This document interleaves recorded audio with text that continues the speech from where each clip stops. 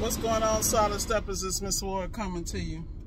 It's been a long day, so I'm gonna drop a couple of gems for y'all for free. Number one, have systems in place. I don't give a damn if you're a one-man show.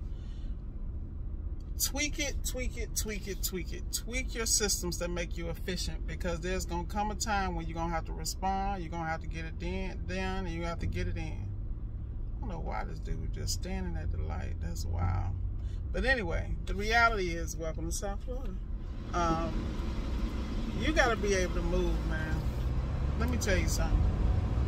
Gazelles can't run with turtles. You feel me? These are facts. You know, it always depends on how bad somebody wants something. If you have a system in place, you're gonna have to hire up.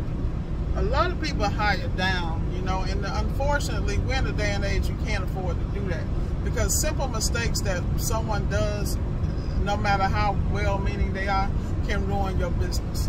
Like me, I have a system, and I get ridiculously pissed when my systems ain't working, because I have already paid enough dues, lost enough money by doing it the wrong way, or taking a shortcut, or not thinking the details are important.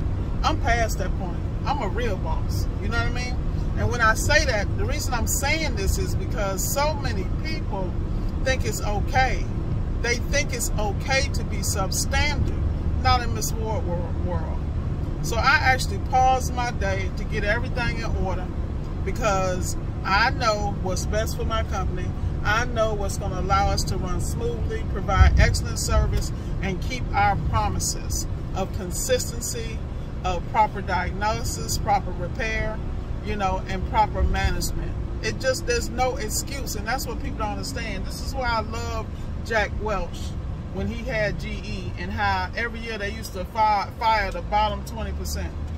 What did that do? That struck the fear of God into people who knew they couldn't go to work half-assing because you was going to pay a price. Now, these days, people just tripping. It just is what it is.